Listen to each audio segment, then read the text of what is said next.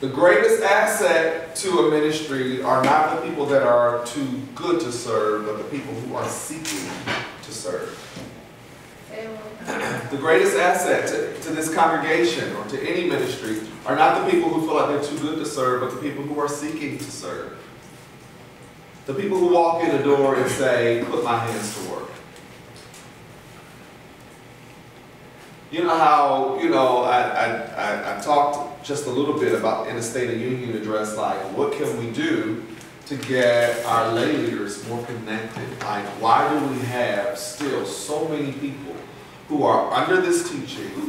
Unfortunately, they don't come on Wednesday, so they're not getting the in-depth study, but they're still getting good word on Sunday, yet and still nothing is connecting them to want to do the service that we do. We shouldn't have more people sitting in a pew on Sunday than we do out feeding the hungry. Even if people skip church, there should be a connection to service. Because service is not about ESPA as it is about your relationship with your Savior.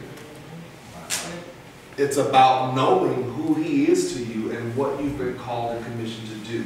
People, I use this as a rule of thumb because I have so many friends who almost say to me regularly, "Oh, I'm just so over church. I just thought, oh, that's the reason." When they see something that happens, or see somebody's leader that has fallen and is in public light or something like that, that's the reason why I stopped going to church.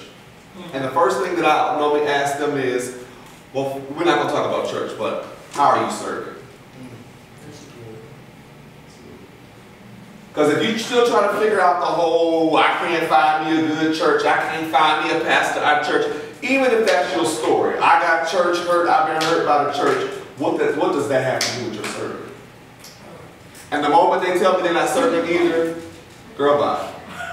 Boy, bye.